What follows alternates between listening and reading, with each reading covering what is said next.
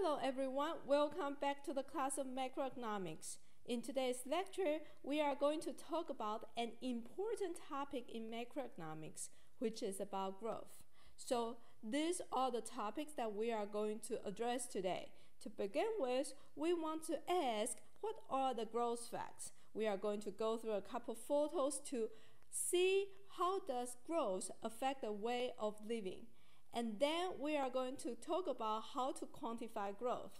In here, we are going to review what we learned about growth rate and the impact of growth rate on how fast an economy doubles. In addition to that, we are going to introduce a model which will allow us to quantify some of the growth facts. And then we want to ask why growth is an important issue, and then we are going to talk about what are the main drivers for economic growth.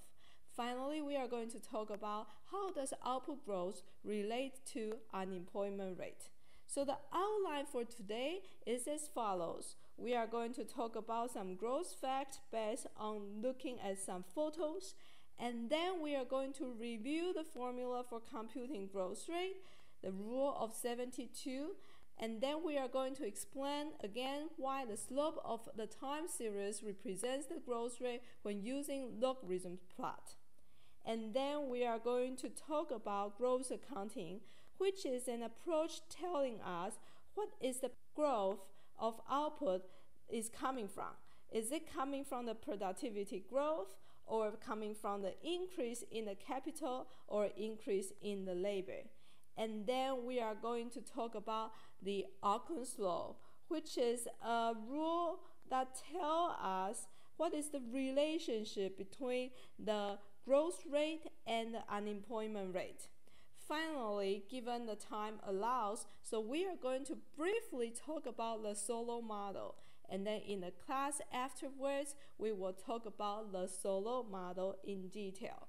So now let's begin with today's lecture. So to begin with, we want to look at growth fact.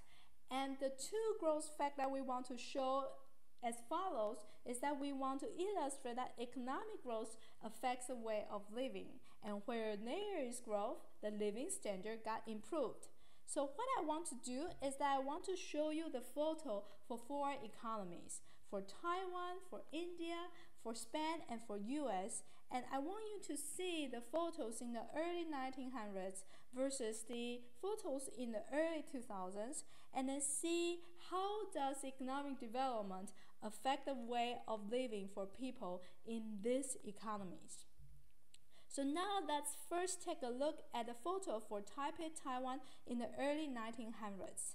The photo on the left-hand side is the photo for Taipei, and the street view looked quite nice, and there were already some buildings that were beautifully built. People dressed not the same as nowadays. On the right-hand side of the photo, you will see some part of Taiwan that there's still some wagons, and some people got barefooted, and the road was not paved. So then obviously some part of Taiwan is more developed and some part of Taiwan is less developed in the early 1900s. But for the part that is less developed, you will notice that of the living standard remain relatively low compared with the living standard we enjoy nowadays in Taiwan. How about for India? The photo on the left-hand side is a street view for India. As you can see in here, by then they already have some buildings that were beautifully built. The street view also looked nice, and the photo on the left-hand side, in fact, it looks quite similar to Taiwan in terms of the living standard.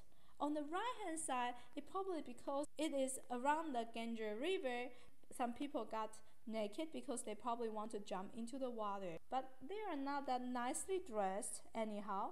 But obviously from these two photos, you will notice that the living standard in India may be quite similar to Taiwan in the early 1900s. How about for Spain? You will see, wow, in Spain, 1920s, they already got metro. And on the right-hand side, you will see, wait, people already have time for leisure by then. They sit outside of the cafe and then they are enjoying the food. So for Spain, the way of living is completely different from the way of living that India and Taiwan enjoy in the early 1900s. Life in the early 1900s enjoyed by people in Spain already been quite close to what we know about the developed Western countries nowadays. People dressed nicely by then. How about for US? The photo on the left-hand side also shows that the city already been nicely developed by the early 1900s, and it's quite similar to nowadays. On the right-hand side of the photo, you will see that the people also are walking on the street. The road is nicely paved, and people dress nicely when walking outside. So then, how about these economies after 100 years? These are the photos for Taipei, Taiwan. As you can see on the left-hand side of the photo, Taipei has some high-rises. The street view now look nice. They have some trees, and it looks more like the Western countries nowadays. On the right-hand side of the photo, it is the street that was developed in the early 1900s, and some of the historical buildings are kept. But the way of people living nowadays are in a modern format, which they have cars, and people wear helmets when they are riding motorcycles. How about for India? The city also got nicely built from the macro perspective, but when we look at the street view, you will see that the road probably is not that paved. You will notice that the road was not paved well, and there are some simple versions of the vehicles that are used in India. And then people ride motorcycles without helmets. How about for Spain? Well, on the left-hand side, you will notice that the street view looks quite similar to Taiwan nowadays. People also have cars and they wear helmets when they ride the motorcycles. And there are some historical buildings that remain kept and well maintained. On the right-hand side of the photo, you will notice that people nowadays also have time for leisure and they enjoy the food outside of the building. So how about for Boston, US in the 2000s? Well, some buildings are built in the earlier times but well kept and maintained up to nowadays. The street view look nice, they have cars and people walk around the streets. So now let's compare the photo for the early 1900s versus the photo in the 2000s and see how does the way of living got changed for these economies. Now let's take a look at the changes for Taiwan. For the photo on the left-hand side, it was the photo took in the early 1900s. And the photo on the right-hand side was the photo took in the early 2000s. When you compare these two photos, then you will notice that Taiwan experienced a dramatic change for their way of living in the past 100 years. Nowadays, they already have high rises.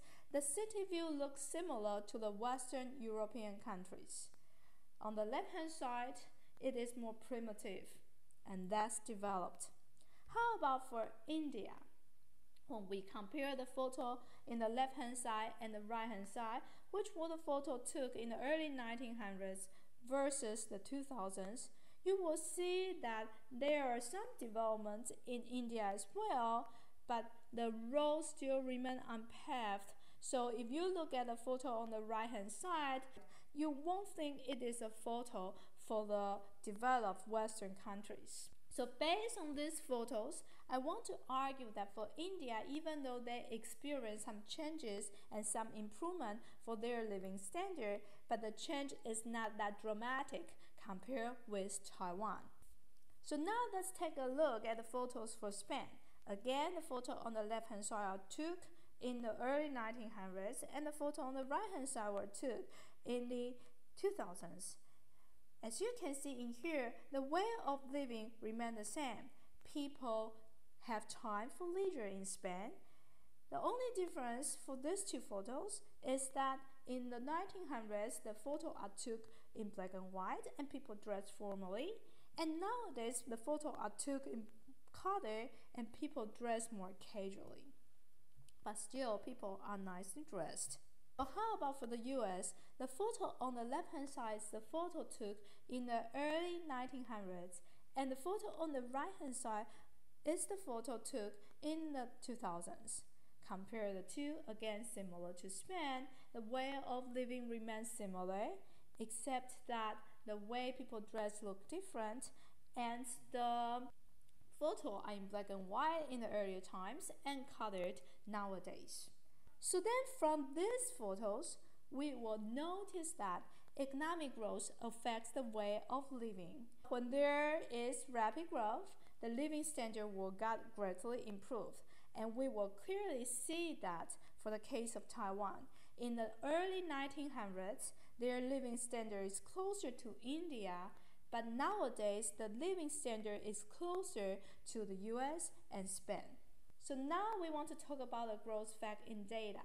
The reason why we want to look at the data is because in economics, a lot of research are related to numbers, and we quantify our analysis to provide the support for our argument. So in here, I want to remind you that we use the GDP per capita to measure the welfare of the nation, also to represent the living standard of a nation. Later on, I will show you why we can use GDP per capita to measure the living standard of a nation. The other growth fact that I want to show in data is I want to show the growth rate varies substantially across countries, and it also are not generally constant over time. And overall, we believe that the growth in the 20th century is faster than before. And I will show you what happened in data for the 2000s. So before we move on, I want to remind you that there is another computation related to GDP per capita. That is, we use workers instead of the number of people. When we are looking at a GDP per worker, it is not measuring the welfare of a nation, but it measures the productivity of a nation, because when we look at the GDP per worker, it tells us how much goods are produced per contribution of worker. So then it is about the working efficiency of the nation. But in here, because we want to look at the living standard, and that is equivalent to the welfare of the nation, we focus on GDP per capita. So now let's take a look at the GDP per capita for Taiwan, India, Spain, and US. The vertical axis is in log scale, and the horizontal axis represents the time from 1901 to 2016.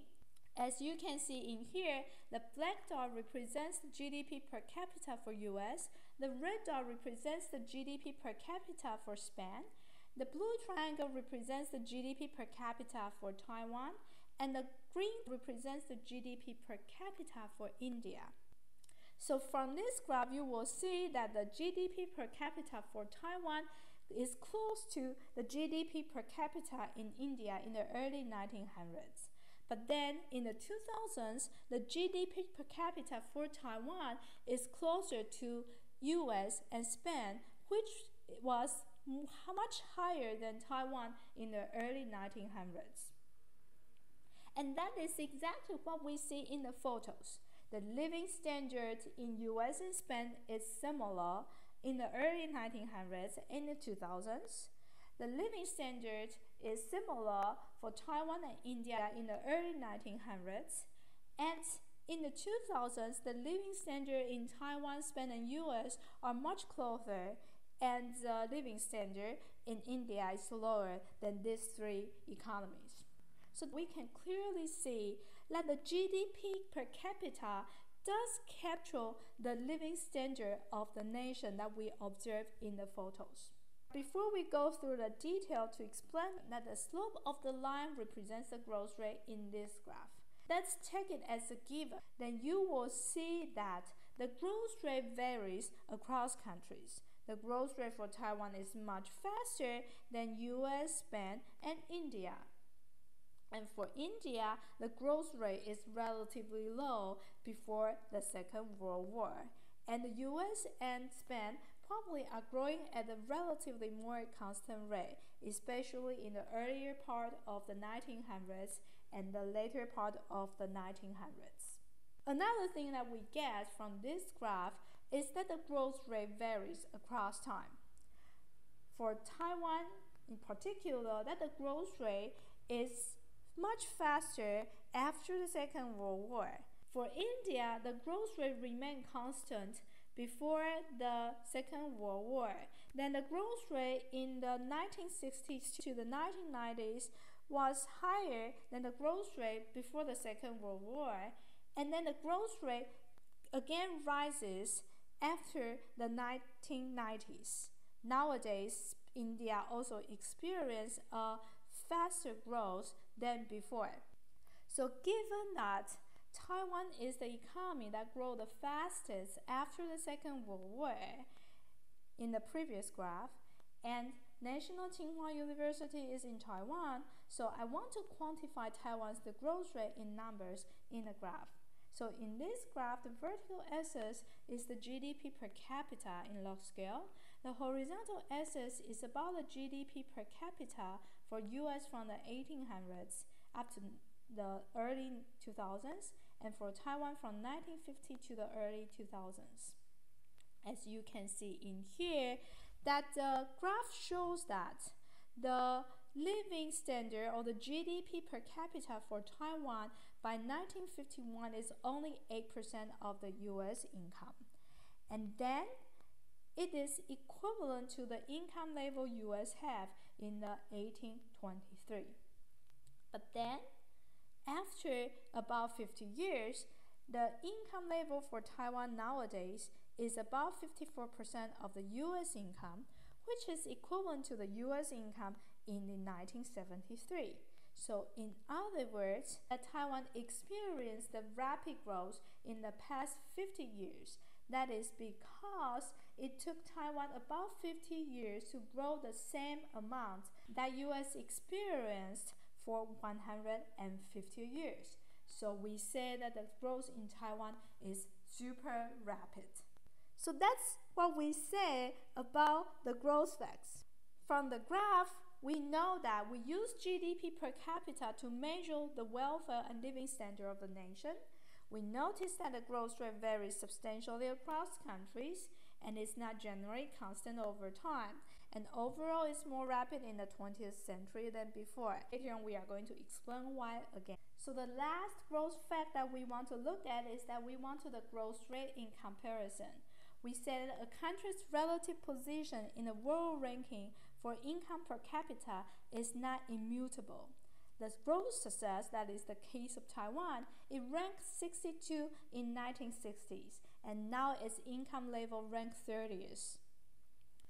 And then the example for growth value is the growth for Argentina. Its income level in the 1960s ranked 16, but nowadays it ranks 60. So then we know that the ranking of a nation's income level will change over time. The economy with high income in the old days does not mean that it will also be an economy with high income later on.